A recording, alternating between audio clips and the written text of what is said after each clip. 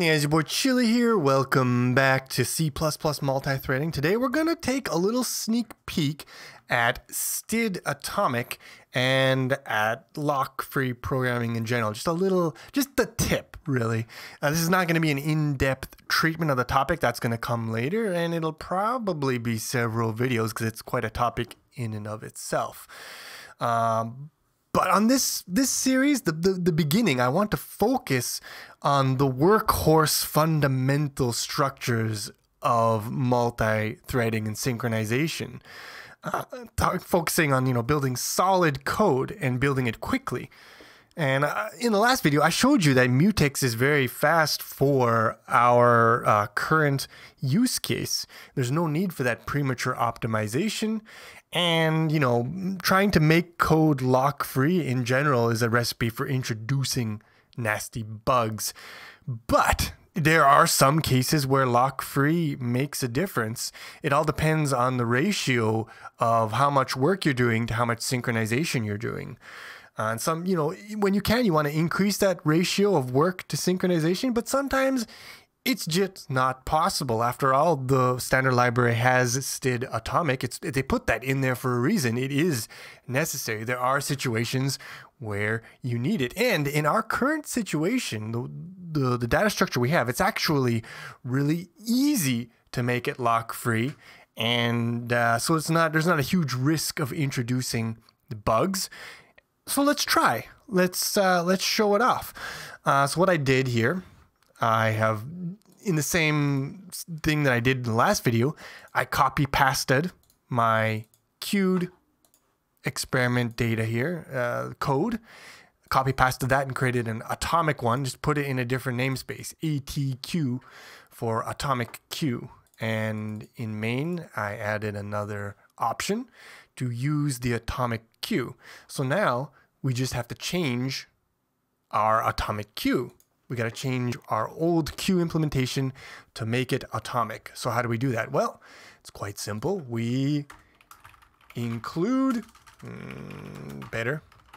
atomic, and then we're going to make our index atomic because that's the thing that has the race condition associated with it, the loading and simultaneous incrementing. So how do we do this? Well, it's actually a template. So we just say we want an atomic size t index, and there you go. It's now atomic. Now, the beauty of this is you can put any type in here, and it will make that type atomic.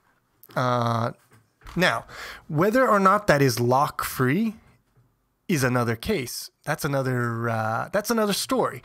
So C++, depending on what architecture you're on, there might not be instructions to do a certain operation like an exchange and increment. You won't be able to do it atomically with an hardware instruction. So you'll have to implement it with some other thing like a mutex or something.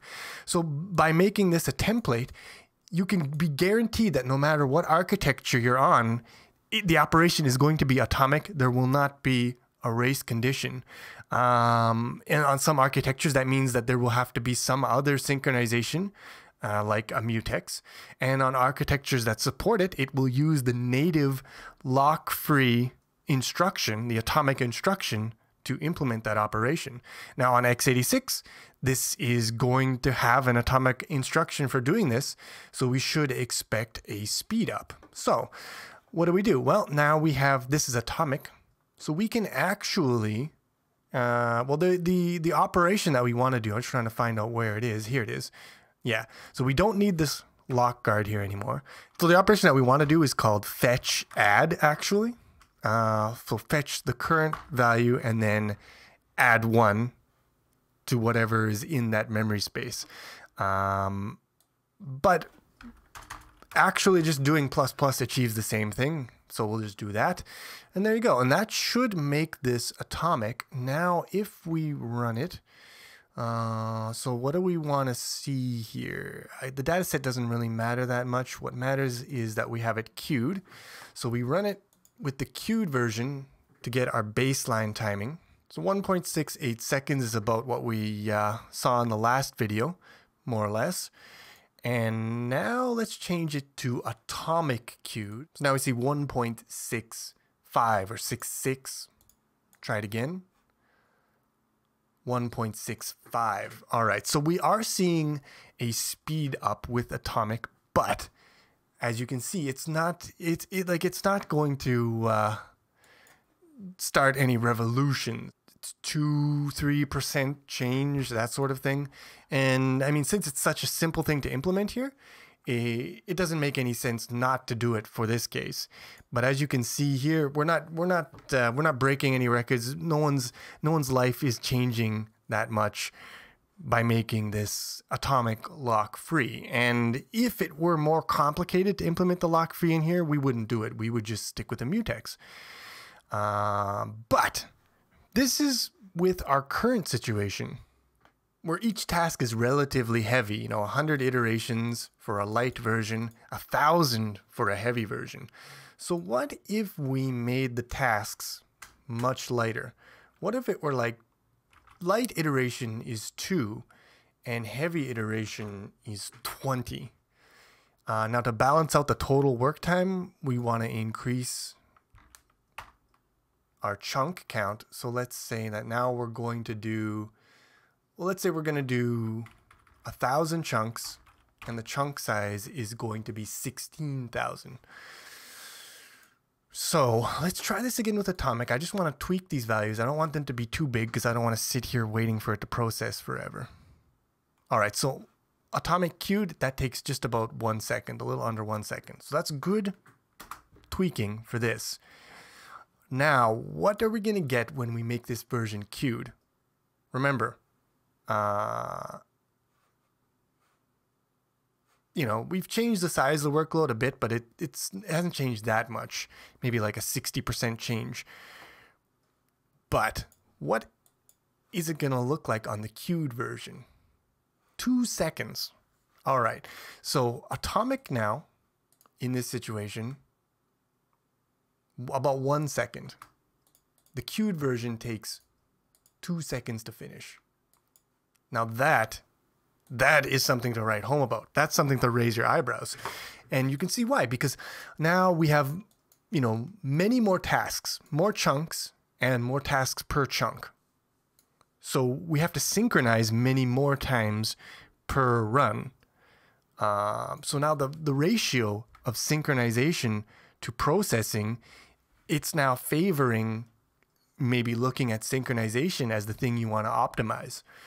So in this situation, yeah, it makes a lot of sense to start thinking about how can I, avoid locking a mutex. Can I start to use lock-free programming, something like atomics, in my code? Now, at this point, I think it would be interesting to look at what actually changes. What is the special sauce that this atomic is doing that is different? What the end product, which for a compiler, the end product is the assembly code. So we want to peek a little bit at the assembly code, but let's start by looking at the queued version. So I want to look at the disassembly of this, but I want to look at it, the optimized version, because that's the real thing, right? So I would like to set a breakpoint here and look at what the actual code is being used for this load increment. Fetch and add, if you will. So yeah, I could just run this under the debugger and it should breakpoint there, except that it won't. And the reason why, and this is a little trick you want to learn about if you want to peek at disassembly of something that's optimized. The compiler is going to inline this function. So this function no longer exists. It's been inlined into the place where it's being called. So it'll be inlined into here. And this might get inlined somewhere else. So it's tricky. What you want to do in this case, if you want to peek at what's being done, is you can do decal spec no inline. And that'll say, hey, is a very strong order to the compiler to do not inline this function. And once it's not inlined, we should be able to break on the instruction. And once we are here, we can go view disassembly or go to disassembly. And now we can look at the assembly instructions involved here. So what this is doing is it is first, so this is loading the value currently stored in memory for IDX, loading that into register RDI. Then this uses this instruction load effective address to actually just do some math. So this loads the value of RDI plus 1. It gets the incremented value. And then it's going to store that incremented value back into memory. So RDI contains I, that's what I is. And these two instructions here do the increment and then store back into memory. Compilers like to use load effective address like this to move into another register and increment at the same time, and then store this register back into memory. So we can see here that there's plenty of opportunities here for another thread to start to load this value before the incremented one has been stored back into memory. And that is why we get the race condition. That's why we have to use some kind of mutual exclusion here to protect this sequence of 3 instructions. Now, what happens, the interesting story, and the thing that I think we're all really interested in here is, so what does that look like for our atomic version? So we'll put our decal spec no inline in here, and then we're going to run the atomic version. All right, so let us go to disassembly, and we can see here that this is basically being achieved with a single instruction: lock, exchange, add.